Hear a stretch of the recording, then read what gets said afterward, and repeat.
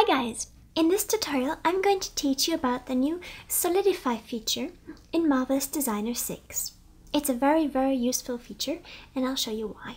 So sometimes when you simulate, there are these wrinkles that you finally got to look just the way you wanted them.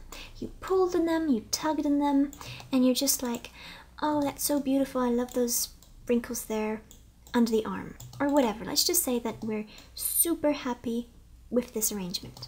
The problem is, every time we simulate, unless we freeze the whole sleeve or deactivate it, the wrinkles are going to change, and if we animate the clothes and she's walking, the wrinkles are also going to change. Now, sometimes you want them to change because that's naturally what they do when people move, but maybe you really like the way you pushed up the sleeve or rolled it up or whatever, and you don't want it changing.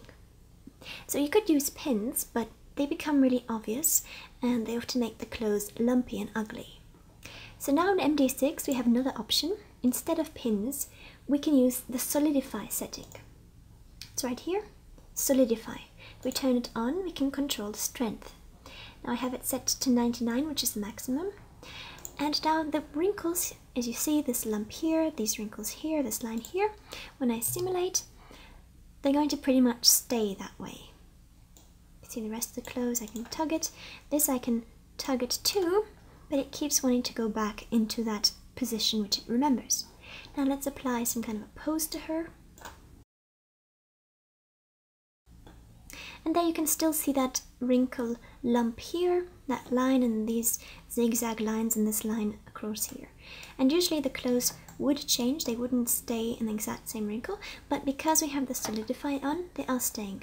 Now if we lower the Solidify strength, you can see they start to relax and they start to change a bit. If we lower it even more, the wrinkles are starting to fall naturally. And if we turned it off and just let it simulate, it would start to lose that shape that we just had.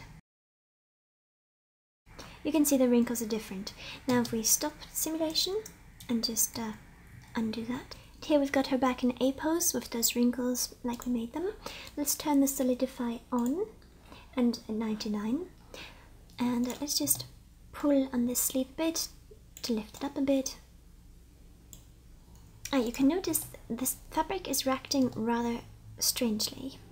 It's sort of bloated, almost like it has a very high bending, and that's because these two are symmetric to each other. So although I apply the Solidify only to this sleeve, it affects the other one too. So let's just pause simulation, remove symmetry so I can turn it off in this one, and we can see the difference. There we go, now it hangs naturally, and let's just push it up a bit like that. Now let's give her that T-pose and see how each sleeve reacts differently. Let's just make sure this one has, yep, it has it on. Note the wrinkles are still the same, they're not changing. This one is changing. But these ones are like frozen. They're still exactly the same. It looks even a bit queer. Whereas here it's hanging naturally. Let's go here, turn it off, simulate.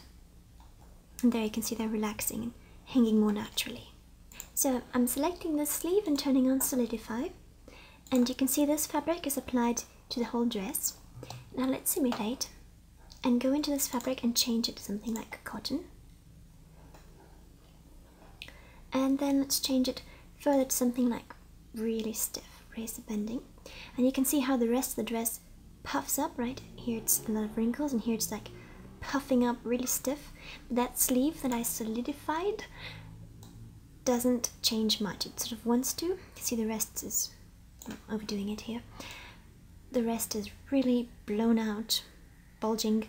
That sleeve just staying the way that I solidified it. For example, I made an internal line. I'm going to turn on elastic, simulate, and there it pulls it up together. Now I'm going to select that dress and I'm going to solidify it as high as possible. And then I'm going to delete that internal line. So there's no elastic, no reason for it to be bunched up. But if we simulate, it still wants to keep that shape. If we unsolidify it, it drops.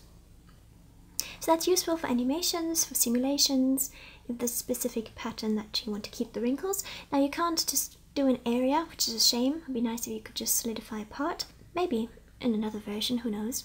But it's still very useful if you have some pattern that you want to keep the wrinkles exactly as they are. So that's the Solidify, and I hope that helps you. See you in the next tutorial.